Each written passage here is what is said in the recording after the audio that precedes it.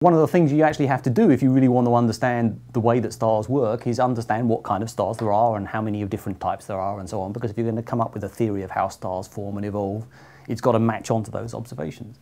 So you've got to do this sort of fairly pedestrian activity of actually just classifying the stars.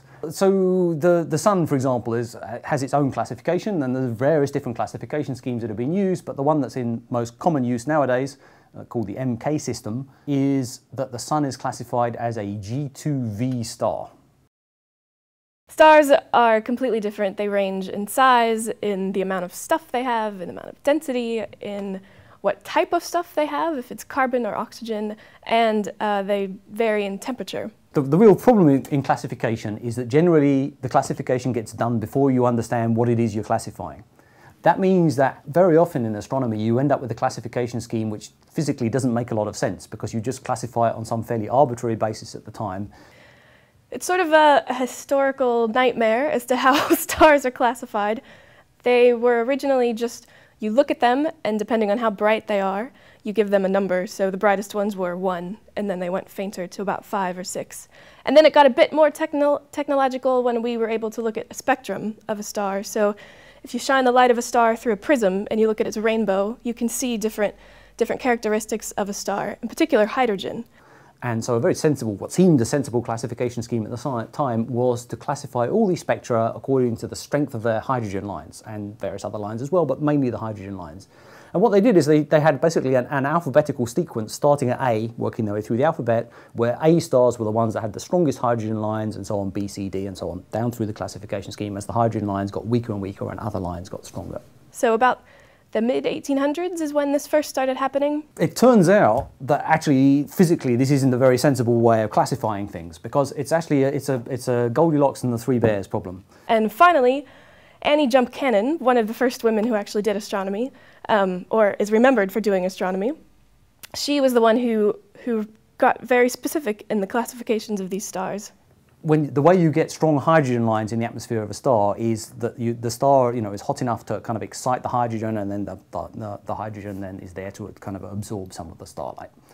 And if a star is too hot, then the hydrogen all just gets ripped apart. It actually gets ionized, so the protons and the electrons that make up the hydrogen get ripped apart, and there isn't any hydrogen, there isn't any unionized hydrogen in the atmosphere, so you don't see any of these absorption lines.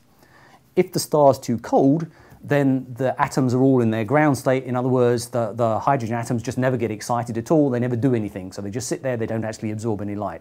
It's only a temperature somewhere in the middle where actually hydrogen lines get excited and you end up with these very strong hydrogen lines. So that's why hydrogen, the stars that have these strong hydrogen lines are somewhere at intermediate temperatures. They're not too hot and they're not too cold. She kind of did away with the A through whatever letter it was because she realized there were characteristics that weren't just noticeable in the spectrum, but related to physical properties of the star. You can use the same letters, but you just need to rearrange them so that they're in temperature order rather than any other order. So instead of it being A, B, C, D, the order in which these stars come is O, B, A, F, G, K, M. So it ends up being O, B, A, F, G, K, M, and she just got rid of all the ones that kind of repeated their properties. And that's not particularly a memorable collection of letters, but it's been, and the reason why I could just rattle it off like that is because it's remembered by generations of astronomers by a mnemonic, a way of a little sentence for remembering it. Oh, be a fine girl, kiss me is the traditional way of doing it. But there's other ones that people have come up with as well. Oh, be a fine guy, kiss me. And I think there's a few other ones you can say, oh, be a fine girl, kiss me, if that's your liking. Oh, be a fine girl or guy, depending on your preferences, kiss me. And so O, be a fine girl, kiss me. O, B, A, F, G, K, M is the order in which these things are. And that's then ordered from the hottest stars, which are the O stars, down to the coolest stars, which are the M stars. The temperature basically determines a lot about what's going on with the star. And the temperature is correlated very closely with its mass. So more massive stars have generally hotter temperatures in their atmospheres, and lower mass stars have cooler temperatures. And mass and temperature have a lot to do with how long a star lives, how bright it's going to be, what kind of star it'll end up in eventually, either a white dwarf or a black hole. Why didn't they just change all the letters on the stars? Why did they keep the old letters? It's because you get stuck, right? You have a classification scheme and there's a whole bunch, so there was a huge catalogue, for example, produced in the 19th century of hundreds of thousands of stars that had all been classified by this scheme. And so rather than going through and reclassifying all the stars, the easier thing to do is just to remember a mnemonic for the right order to remember the letters in, rather than going back to hundreds of thousands of spectra and reclassifying everything. The Sun is sort of a typical star in the sense that it's in the middle of the OBAGKM system. It's a G star, and its official classification is a G2V. Let's start at the back end of it. The V is actually a Roman numeral 5, and all stars are classified according to their luminosity, with luminosity class 1 things being the brightest all the way down to luminosity class 5, and actually there's luminosity class 6, which is a little fainter, and occasionally white dwarf stars, which are even fainter, are called luminosity class 7. So the V at the end is just telling you how bright the star is. Then the other bit of it is telling you about effectively about its temperature. G is actually, tells you that it's actually somewhere in the middle of the classification scheme, so the Sun is not the hottest star, not the coolest star, it's somewhere in the middle. Once you have a classification of a G star, you can even classify it farther and say it's a G0 or G1 or G9. So G0s are the hottest and G9 are the coolest. So among G stars, the Sun is towards the hotter end, so it's a G2. But yeah, it's just a typical star. It's right in the middle of the temperature range, right in the middle of the mass range.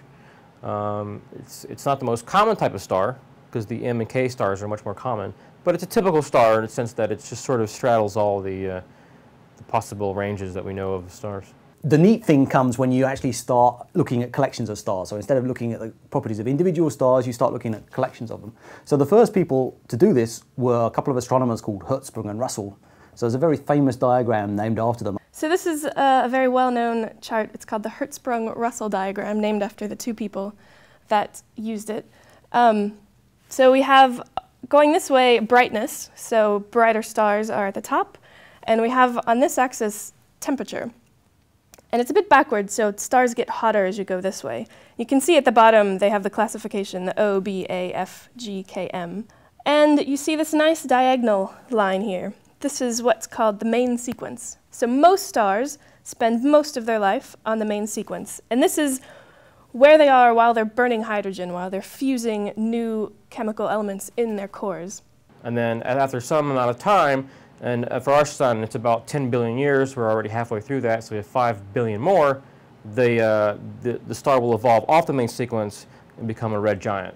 So for example, the Sun in its distant future is going to turn into a red giant star, so it'll cease being a V star, a sort of low luminosity star, a main sequence star, and will become a giant star, so it'll be a luminosity class 1 or 2.